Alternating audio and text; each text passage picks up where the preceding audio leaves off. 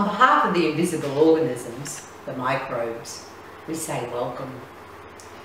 My name's Lynette Stein, but please just call me Lynnie.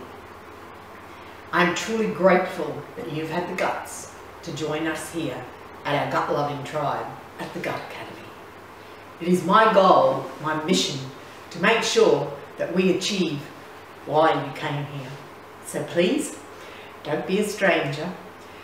Go through, have fun, enjoy dancing with the invisible organisms, the microbes.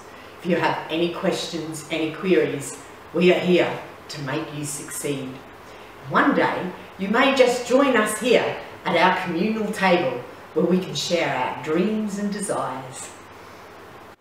If you could please just be comfortable, either sitting or even lying, close your eyes, take some nice big breaths in and out. Now I want you to picture in your mind a garden. This isn't just any garden. This is like the Garden of Eden. I want you to picture the soil. In that soil, we're going to plant some seeds. But that soil, we really have to concentrate on that soil. I want you to think of that soil because that soil, it's unmolested soil. It's soil that's not treated with chemicals and fertilizers. Mother Nature, she actually has in that soil the microbes. And there they are, they work in harmony. They're like the soil, they're the great digesters of the earth. They turn that soil over. When it's really cold, they just don't work, they go dormant.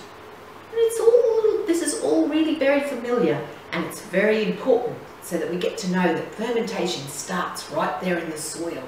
The soil is very important. You can open your eyes, but just think of your garden now of when you've planted the seeds and you've got all those cabbages and everything growing. So when they grow, those little mighty invisible organisms, the microbes, they attach. So anything close to that earth, they're right there on the outside of the skin. They don't have a gut, but they're there. They're there. So everything's alive. So that's why when we choose something, we choose quality. So I want you just to really think for a moment. Think of quality. What comes to your mind when you think quality? I'm not talking about food, just think it could be a quality moment. You know, that time when you first heard that great song and you thought, oh, and every time you hear it, it goes back to there. That's a quality moment.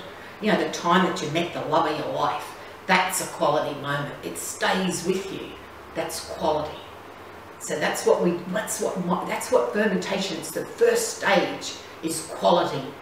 Us as a human, we have to choose the best environment. We have to set the environment up, and those mighty little invisible organisms, they're going to do all the work for us. So the first choice that we have to choose is quality produce, the best quality that we can find.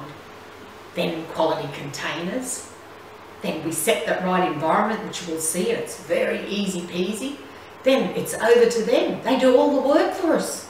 It's not like making a recipe and putting an oven cake into the oven.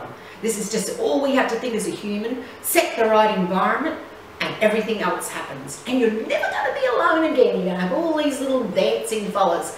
My grandma would liken it to a dance, where we concentrate on the music and our partner. As with her beautiful sauerkraut, we can't concentrate on that quality cabbage and salt. They do all the work for us. So get your dancing shoes on.